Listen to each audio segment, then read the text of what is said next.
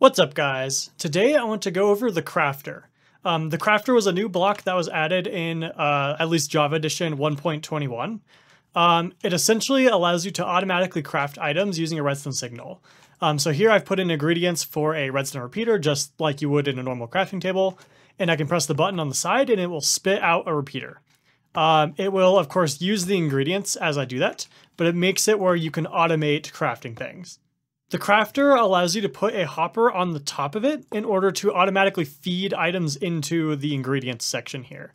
So if I put a hopper here and put in, let's say, redstone torches, we can see that it'll start putting them into different slots, including the slots that aren't being used.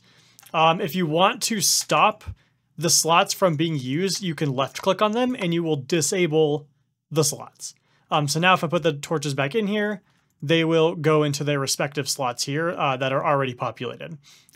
This is particularly useful because you can automatically put the ingredients in, and then you can have them automatically get crafted by the crafter. Just as you can take ingredients in, you can or put ingredients in, you can take ingredients out. Because it spits it out, you have to put a hopper like next to it.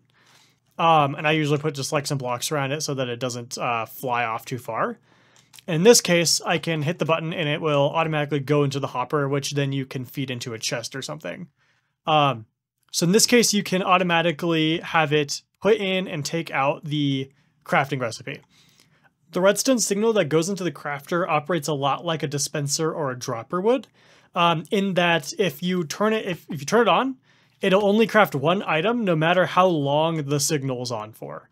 So like if I were to replace this with a lever, it'll craft one when I initially turn it on, but it does not keep crafting it. You have to turn it off and turn it back on again for it to craft another item. This can be mitigated by just making a clock that can turn it off and on constantly.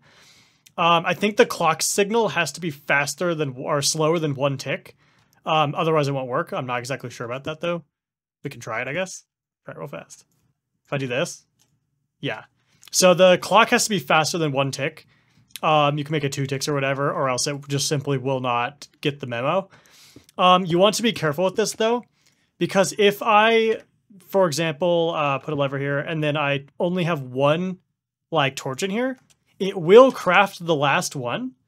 But the hopper, like say I have a hopper up here, the hopper is not smart enough to know where to put the items. So if I put redstone in here, it will put the redstone in the slot that's not for redstone, because we want a redstone torch there, and it won't do that. So you want to be careful with making an indefinite timer.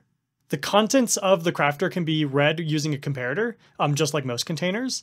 If you don't know how to do that, you can essentially have a comparator facing away from the block and either be right next to it, or you can have an opaque block in between the comparator and the item that you're reading. And don't have it in subtract mode. The torch in the front should be off. And the way the crafter is read is it will read a signal based on the number of slots occupied, not like weighted by how many items there are in there. So if I had 64 items in each one of these slots, the signal would be the same as if I only had 1 item in all these slots. Like for example, the redstone signal goes to here and then is off here. If I take out a whole bunch of items in a chest, we would expect the signal to be shorter now, but in this case, the signal will stay at the exact same spot.